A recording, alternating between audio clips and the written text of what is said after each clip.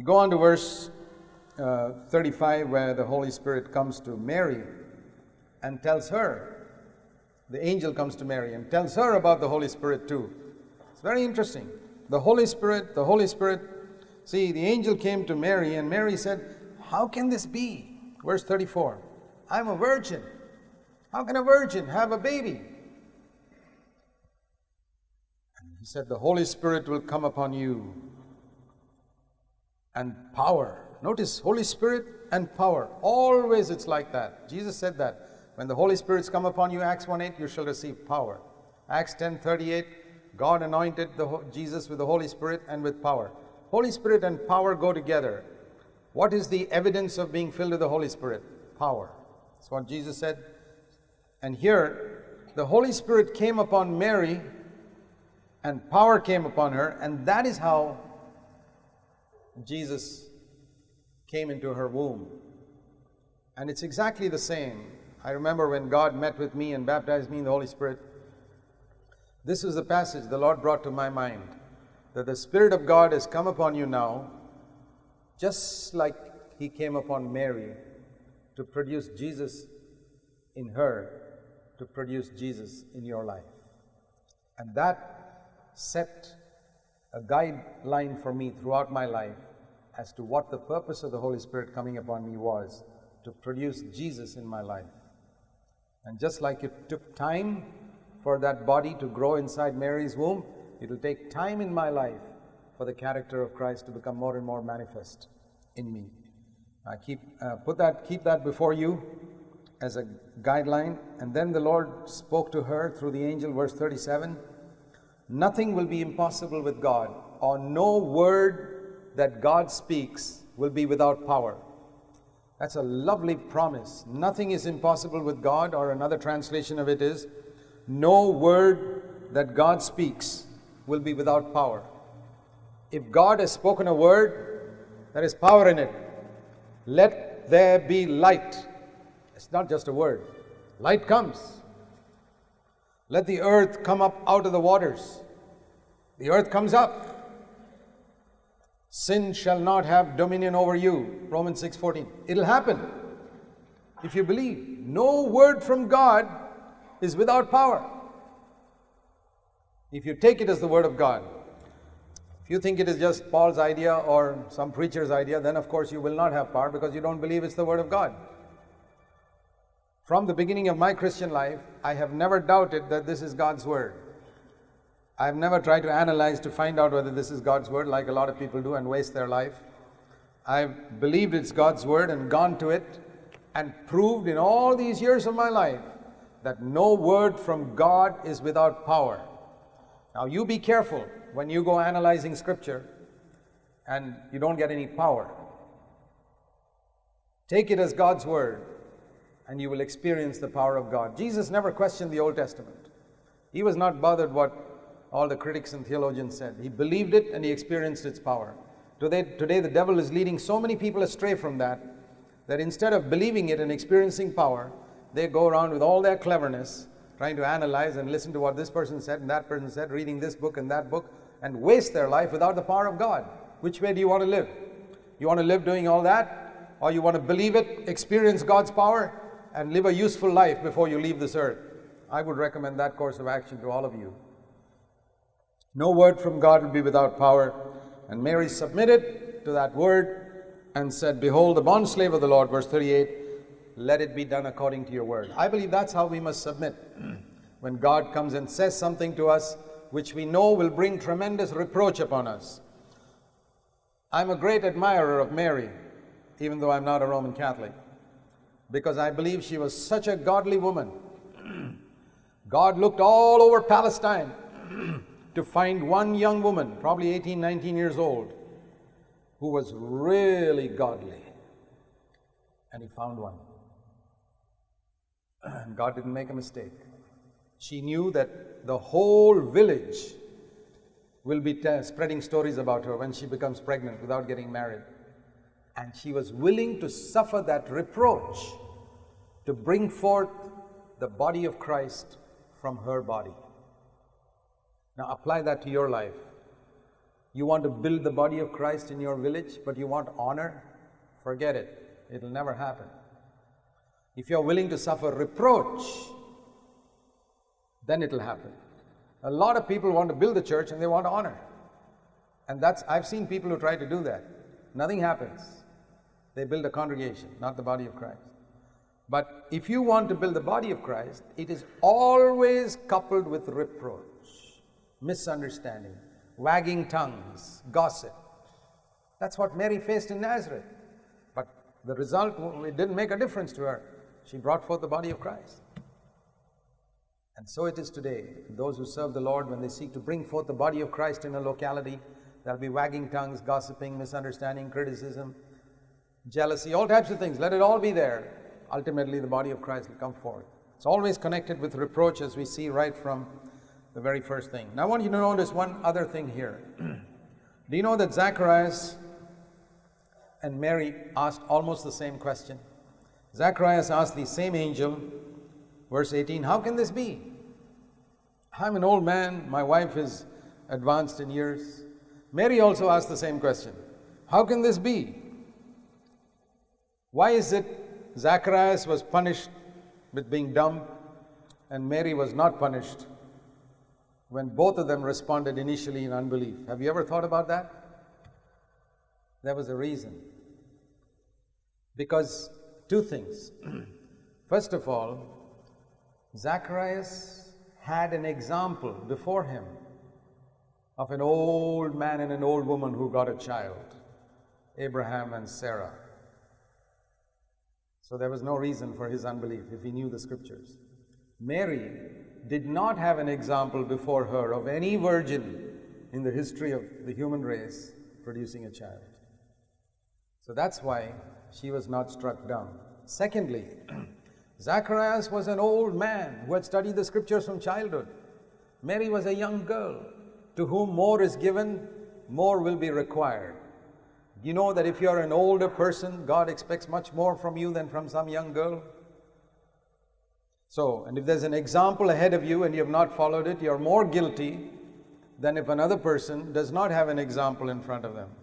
That's why I say these people under the law, they didn't have an example. Today we have an example in Jesus. So there's some things we can learn from that. And we read further something about the way Jesus was born here.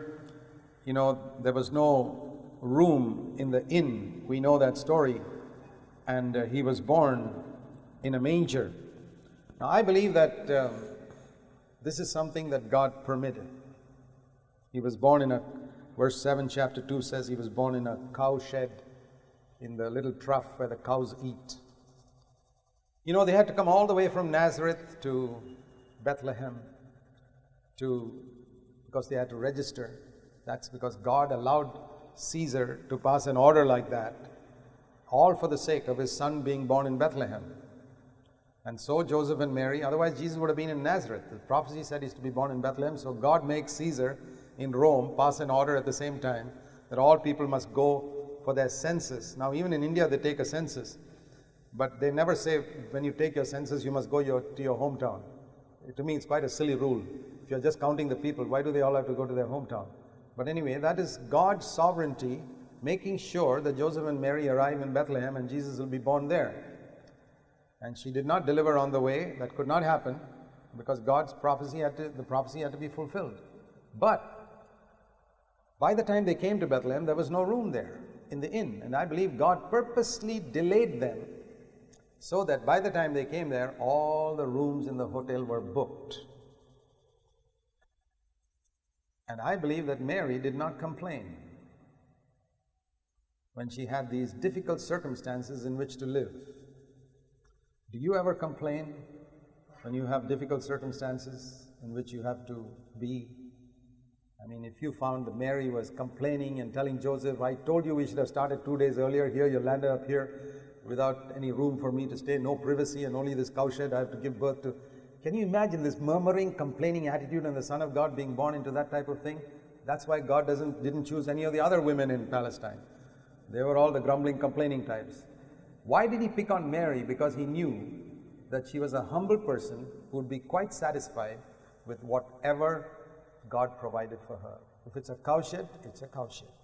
And I don't believe she was complaining and blaming her husband for being late or not starting earlier, because in God's sovereign purpose, do you think it would have been difficult for God to keep a room empty for them by the time they came to Bethlehem? Not at all. He who runs the universe could have easily kept a room for them in Bethlehem without any problem. He wanted his son to be born in a cowshed to show this world that all the things that the world considers great are rubbish and garbage in his eyes. I fear that the two extremes when it comes to Mary, the mother of Jesus, some Christians who venerate her and worship her, which of course is wrong. Even the angels in heaven do not accept worship. They said, God alone is worthy of worship. Jesus said that, thou shalt worship the Lord thy God, in him only shalt thou serve. And because some Christians have gone to that extreme, I feel some other Protestant Christians usually have gone to the other extreme of not respecting her at all or seeking to learn anything from her. But she was certainly perhaps the most godly woman in the entire Bible, because there must have been something in her that God saw to choose her to be the mother of Jesus. And she was probably a very young girl, 18, 19 years old. And God had watched her over a number of years and selected her. And any young girl, if you have a daughter, or any young girl growing up, it's a good question to ask oneself. If you were living in Israel at that time, would God have chosen you to be the mother of Jesus? Through thousands of years, many Jewish women had a longing to be the mother of the Messiah. It was the greatest honor that anybody could have, because they knew what the book of Genesis had said, that one day the seed of the woman would bruise the serpent's head. They knew that the Messiah would come through a woman, and so many women longed to be that mother. Why was it that God chose Mary? We don't know much about Mary. Mary is such a self-effacing person. It's always a mark of a godly man or woman that they don't seek any prominence. And you certainly see that in Mary's life. She doesn't seek any prominence at all. And I believe that's one reason why God chose her.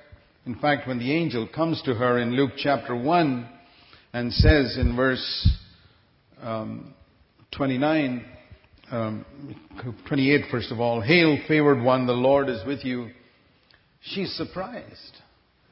And she's greatly troubled, it says, and wondered, what type of salutation is this for some insignificant person like me? See, she had low thoughts about herself. And when the angel said, you found favor with God and you're going to conceive, verse 31 of Luke chapter 1, and you're going to bear a son and his name will be Jesus, she didn't say, well, I sort of thought, it'd be someone like me whom God would choose. No. She said, how can it be? It can't be me. I've discovered that is one of the primary marks of one whom God chooses. They don't feel worthy at all. Any type of calling, to serve Him, to be an elder in a church, to preach for Him. The mark of a man whom God has really chosen is that he doesn't feel equipped or fit or worthy at all. And that many others may have felt very worthy, and that's why God rejected them. They were tested and they failed. But here was one who recognized that she wasn't anybody. The Bible says, Galatians chapter 6, if anyone thinks he's a somebody when he's a nobody, he's deceiving himself. Towards the end of Paul's life, he once said to the Corinthians, in 1 Corinthians 3, he said, I planted, Apollos watered, but God gave the increase. What is the one who plants is nothing, and the one who waters is nothing. But God is everything, who gives the increase. Paul had that attitude not just when he began, but towards right till the end of his life. That's why God used him so much. And that's why God cannot use so many people. And you find that Mary was like that. I mean, right till the end. And even on the day of Pentecost, she was just not seeking any honor that I am the mother, of Jesus, your Savior. No. She's just there along with the other. There were about 120 men and women praying. And she was just lost in that crowd of one of the disciples. And you never hear of her again. Such a self-effacing woman. That's the type of person God chooses even today to serve Him. Not one who is seeking to show off and show other people how much God has used them or how important they are. The other thing I want you to notice here is that the angel came to Mary. She was going to receive Jesus was going to come into her. And I find there's a lot of similarity here, something we can learn, because Christ has come into us also, in her physically, in us spiritually. And it's important for us to learn certain things here. The angel came to her and said, "You have found favor with God." Verse 30. I believe that is something which every child of God needs to recognize. Have you heard God saying to you, if you have received Christ into your life, that you have found favor with God? That's very important to know that. To know that before the worlds were created, God knew you by name and chose you to be His just as much as God chose Mary way back in eternity to be the mother of Jesus. To me, that's been a tremendous encouragement to know that God had chosen me before the worlds were created to be His child. In the midst of a world which is so insecure, that's the thing that gives us boldness and confidence to come before God. You are highly favored. So many Christians live with a low self-esteem. They feel they're so insignificant and so unimportant. And that's why they can't have faith and boldness when they come before God. God chose you. If you've surrendered your life to Christ, you may have given your life to Christ now, but God knew about that. The Bible says way back in eternity. And He chose you to be His. You're highly favored. That's something which is very, very important.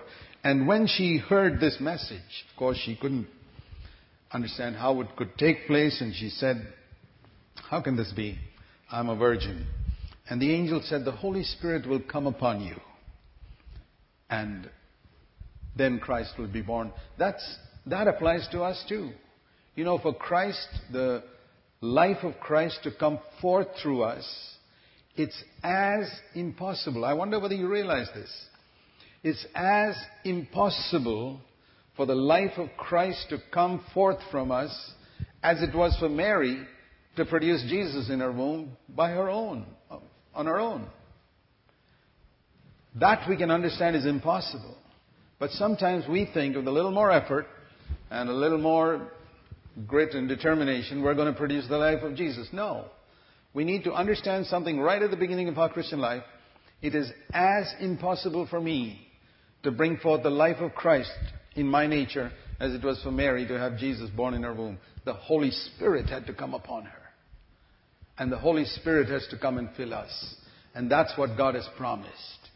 And if I can open myself just like Mary, what did she do when she heard this message? That the Holy Spirit will come upon you.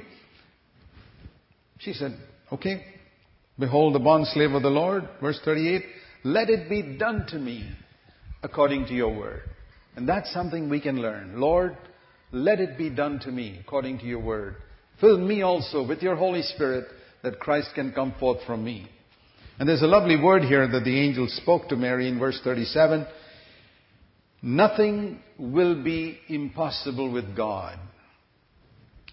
There is nothing that is impossible. When we look at our own nature, and it can look as if it's impossible. That's exactly how Mary felt.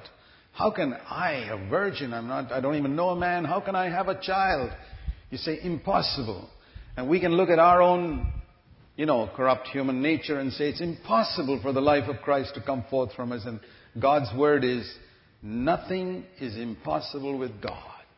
And when Mary heard that, she said, that's fine. I accept it. That's what made the difference. And the Bible says that in verse 45 that because she believed, there would be a fulfillment of that word that God spoke to her. And I want to share something further here concerning Mary. You see, when she heard this, she didn't immediately go and talk about it. When God does something for us and God's given us some honor, you see Mary's humility there in not boasting about it. And the angel had told her that her relative, Elizabeth, probably her cousin, had also conceived. She was an old lady, Elizabeth, and in her old age, she had conceived a child. And the angel said that to Mary to encourage her, to say, see what God's done for her, and God can do that for you. And what she did, there's something interesting here. That when she heard this message, it says here, she immediately got up, in verse 39, and went to fellowship with Elizabeth. She sought fellowship with someone who had experienced a miracle from God. When God wants to do something for us, to produce the life of Jesus in us is a miracle. And if we seek for fellowship with people who say, oh, well, those things can never take place, we're not going to get faith. And there's something we see here, that when Mary was going to experience this miracle in her life, she sought fellowship with someone else who had experienced a miracle. And that was Elizabeth. And that's something which is an encouragement to us to pursue as well in our life. Many Christians do not experience all that God has for them because they're seeking fellowship with the wrong people.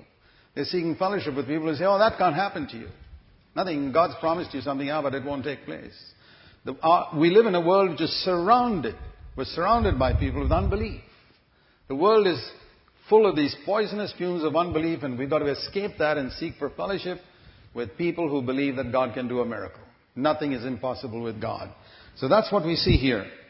And then further, the other thing I want to mention here is that when the angel said this, Mary was immediately aware of all the shame and ridicule and misunderstanding that would come upon her as a young girl when people discovered she was pregnant.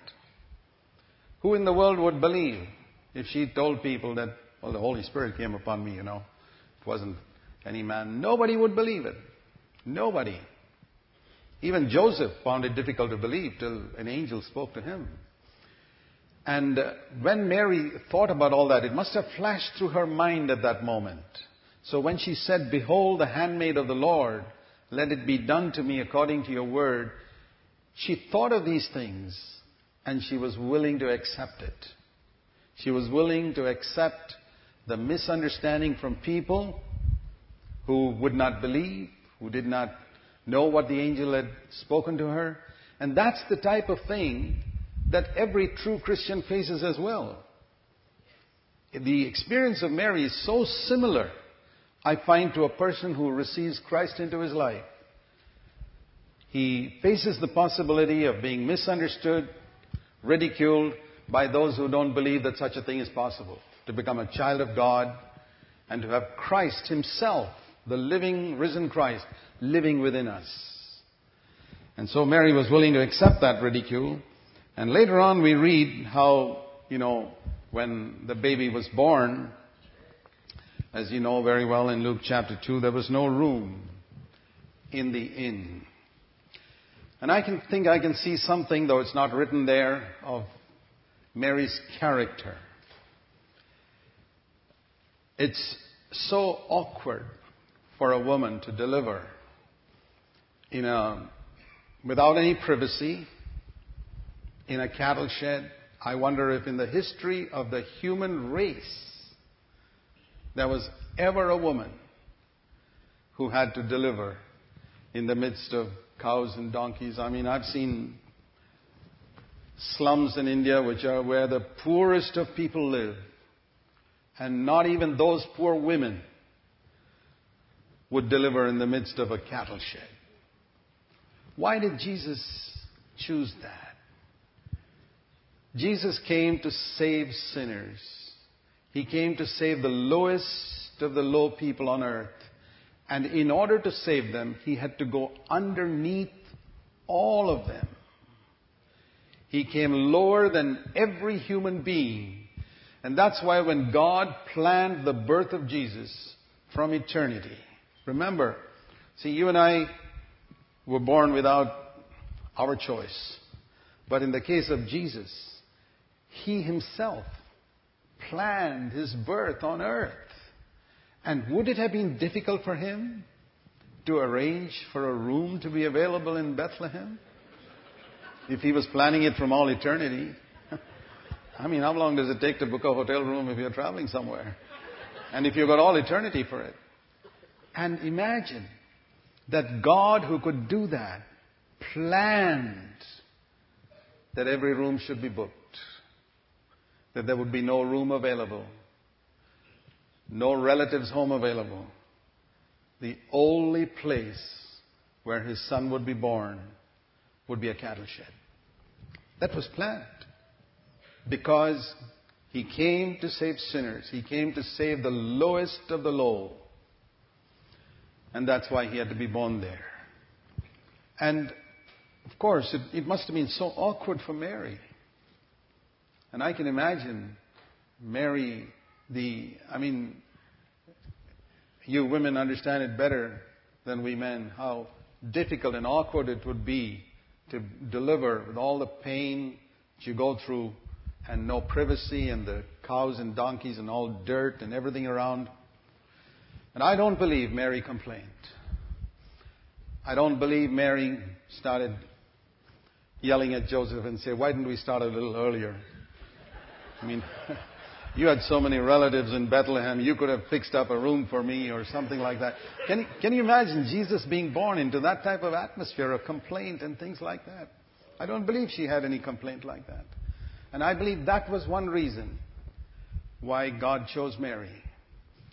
He found a young girl who would be willing to accept any limitations, any inconvenience, and submit to whatever. "Behold, the handmaid of the Lord. If that's what you permit, Lord." That was her attitude throughout her life. Not just when she said that to the angel. "Lord, if you have arranged a cattle shed for me to deliver with no privacy, behold the handmaid of the Lord. Whatever you say, I'll accept it." This is the mark of a godly woman. It's not preaching and prophesying and doing miracles. It's the willing acceptance of whatever God sends into our life without complaining. The Bible says, "Do all things without murmuring and complaining," because we believe that God is in control. There must have been some faith in Mary to believe, surely God in heaven must have planned this birth long ago. She must have had 9 months to think about that. This was not a sudden decision of God. God has planned all this. And I'm sure He has planned some place. She never knew it would be a cattle shed. But she knew that God had planned something. And when it happened to be a cattle shed, all that meditation that she had about God's plan encouraged her to believe, this is God's plan. It's not the ideal circumstance for me, but this is God's plan. Blessed is the man and woman who can look at their circumstances and look at the surroundings that God has provided for them and say, "Lord, if this is your plan for me, I'm not going to compare myself with anybody else. This is what you planned for me, and I accept it." That's the type of person God's looking for even today. There were certain qualities there in Mary. which God chose, which made God choose her. And notice also, later on when Jesus left his home at the age of 30, the first incident that we see in his ministry was in the marriage at Cana, where you find Mary, the mother of Jesus again, coming to him and saying, they have no wine. John's Gospel, chapter 2 and verse 3. And his reply is, what have I to do with you, woman? See, that gives the lie to all the people who say, if you want to get Jesus to do something for you, ask Mary to tell him. Well, she told him, and he said, what have I got to do with you? Remember that. You don't have to go to Mary. You can go to Jesus directly. So here she goes to Jesus and says, all those 30 years, it must have been such a shock to her to hear those words. Because the Bible says that for 30 years, he submitted to her at home. But now he was baptized. He was moving out into his ministry as a son of God. And he needed this mother of his to recognize that this was a new relationship coming up now. Woman. He doesn't even say mother. Woman. Lest anybody think that she's the mother of God. No, she isn't. Woman, what have I to do with you? John's Gospel, chapter 2, verse 4. My time has not yet come. All these 30 years I listened to you because that was my Father's will, to be an example to others who are at home. But now I come into another phase of my ministry, and you've got to recognize the old relationship is gone. Gone permanently. And the wonderful thing about Mary was she was not offended. It's beautiful to see that, to accept that, okay? If this is how it has to be from now on, I accept it. Behold, the handmaid of the Lord, let it be as you have done. At another time, we read that Jesus was in the midst of a crowd preaching, and somebody came. You read that in Matthew's Gospel, chapter 12, towards the end of that chapter. Some folks came up to Jesus and said, your mother's outside. The mother of the great preacher. There, the mother of the great miracle worker is there. She's waiting to meet you. And Jesus says loudly, who is my mother? These who hear the word of God and do it. He makes that break with her so clear to everybody, and she's not offended. She remains the same humble woman she was when the angel met her throughout her life. As I study the life of Mary, I don't have time to go into all the details.